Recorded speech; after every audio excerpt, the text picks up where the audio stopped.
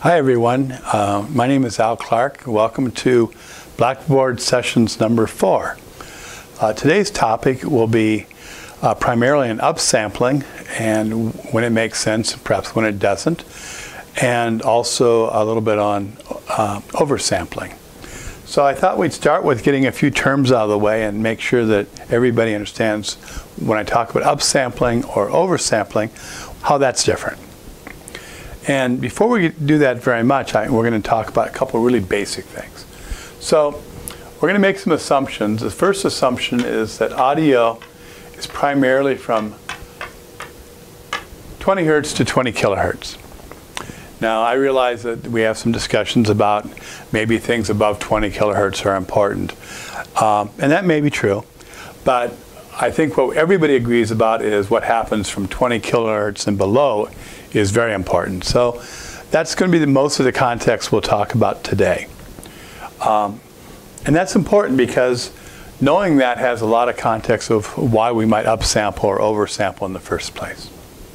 So what is this upsampling, oversampling stuff mean? Well, if I've got a signal coming in, and I'm going to just draw one here. This is just a sine wave, and it continues, of course. And I'm going to assume this one's 20 kilohertz because it illustrates my point well.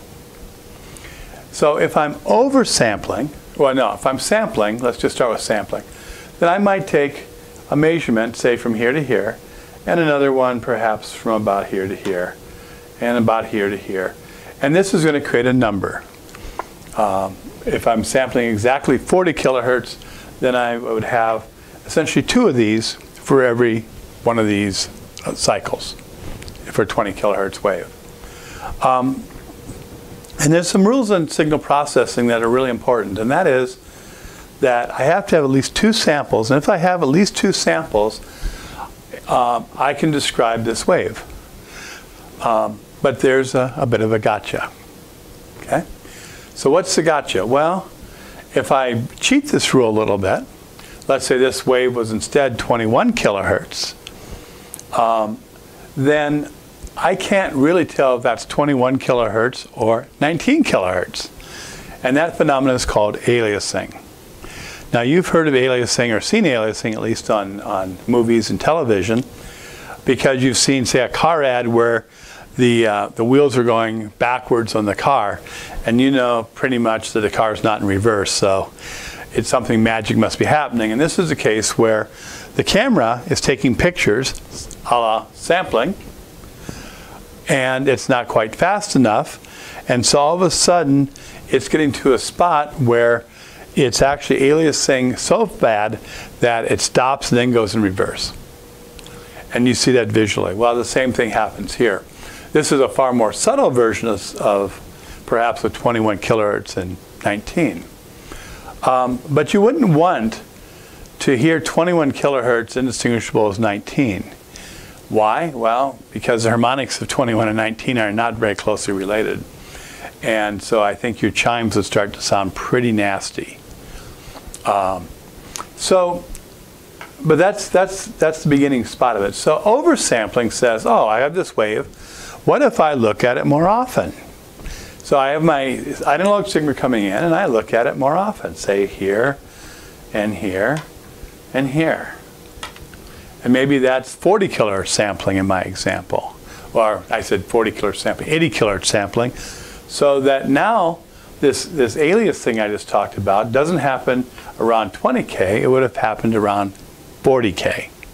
So 41 would have looked like 39. Well, if I had 41 kilohertz to 39 kilohertz and I'm not a bat, that may not be tremendously audible. And I might live with that. Let's talk about content as we get it today. So most content that we have today probably derived from a CD. So it's 41.1 kilohertz. Notice that I said 40 before, but we're going to call it now 44.1 kilohertz.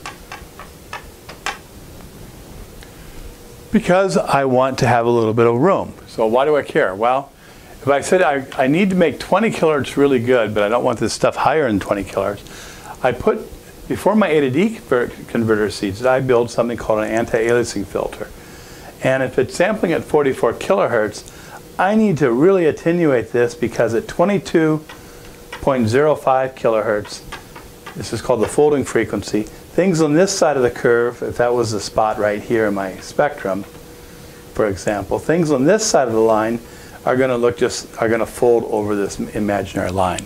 So 23.05 would look the same as 21 point, whatever that is.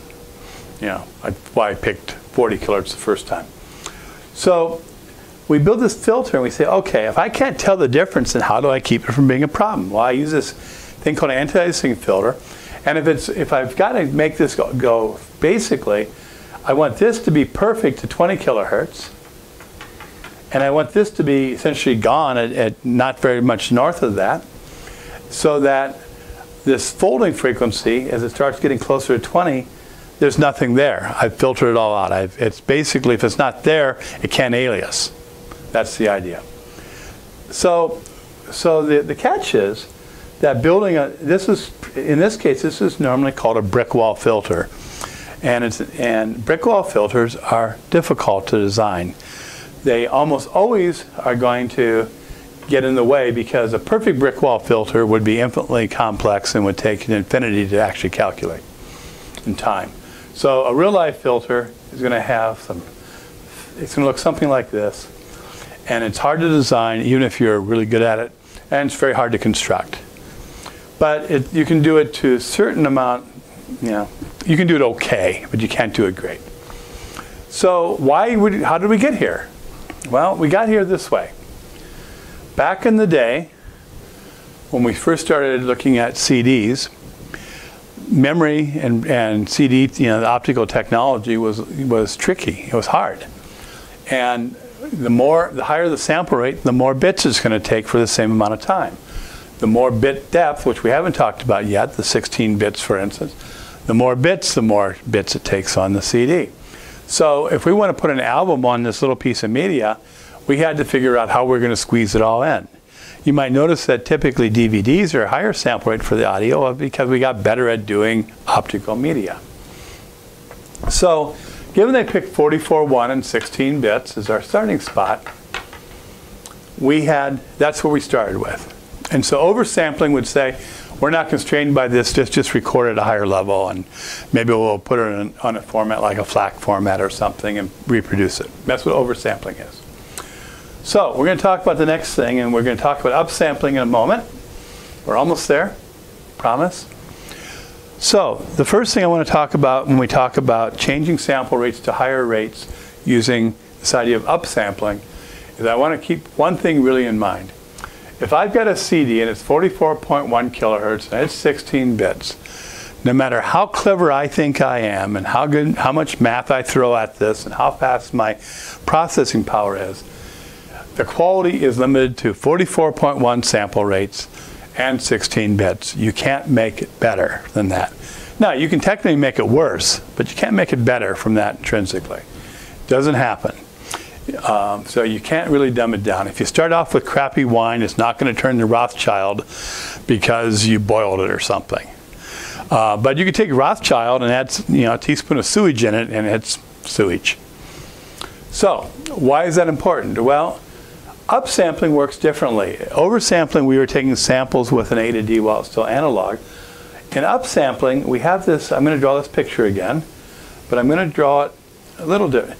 And here's my first point, and here's my second one, and so forth. Okay? So imagine that I magically stick points between them. And I do this with a process that's called zero padding. So this is a number. Maybe it's written as, you know, 01001 something or another. 16 bits if it's a CD. And actually this is probably, and then the next one, let's say up here, was 01011 something. It doesn't really matter. There's numbers. Okay? So I fictitiously place some points between them. This is called zero padding, and their value is 0. So what we have is now is a number 000, a negative number in this case 000, positive number, and so forth.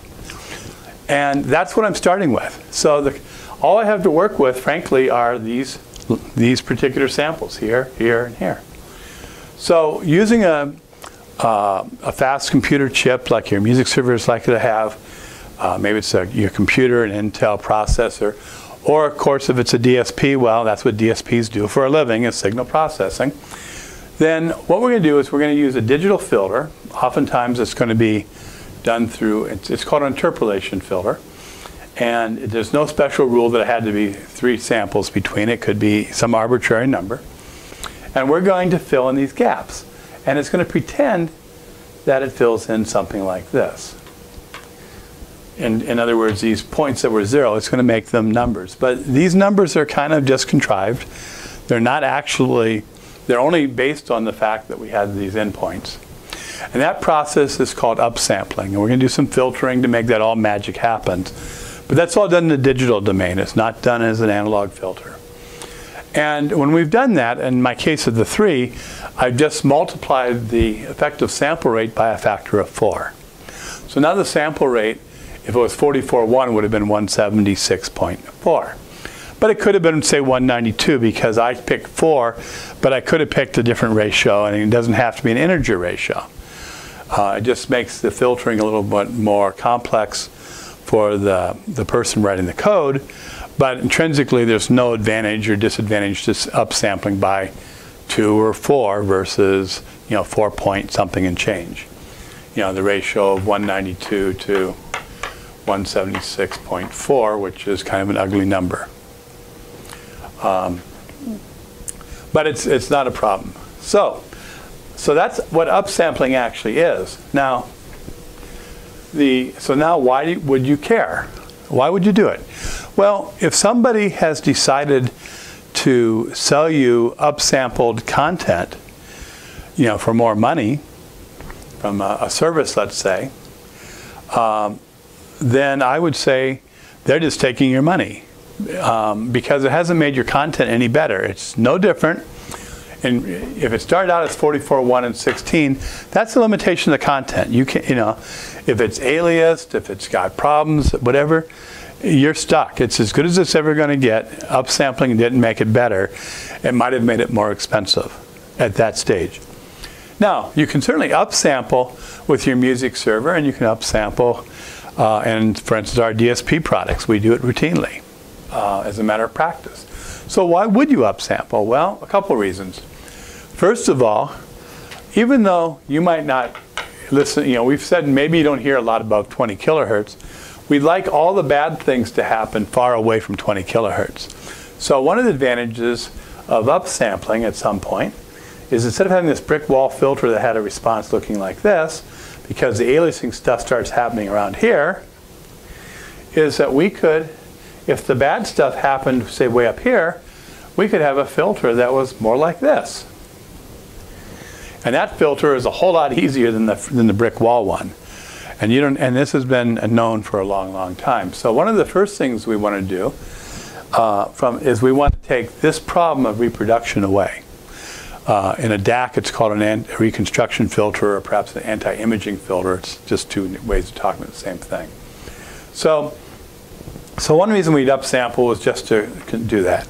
And so even though maybe you don't hear 40 kilohertz or 38 kilohertz because you're not a bat, and you certainly don't want your equipment to hear it, and you certainly don't want aliasing to get into that 20 kilohertz band that we all agree is important. So that's one reason we might consider upsampling. And so that's an important area. Now, as you all probably know, Dan and Bill are big advocates of DSP Active Filters. And if I'm doing a DSP Active Filter, the content comes in at some sample rate. Let's say we have choices. Maybe there's a 44.1 here. Maybe there's a 48 coming from Bluetooth, which may not be nearly as good as that. 96 might be from a DVD. 48 might be your television from HDMI. It doesn't really matter. They're not necessarily the same is what I'm really trying to say. So they're all coming in here. And I'd still like to do a bunch of filtering because I want to do band splitting, I want to do equalization, I want to do time alignment, all these clever things that you can do with a DSP Active Filter. So we're not done with the signal yet because we would like to, before we put these to a DAC, we'd like to do this signal processing stuff. So one of the first things that we want to do, or there's a benefit of doing, is if I upsample this, that's what this arrow going up means, using DSP magic in this case, then I might transfer this all to be 192.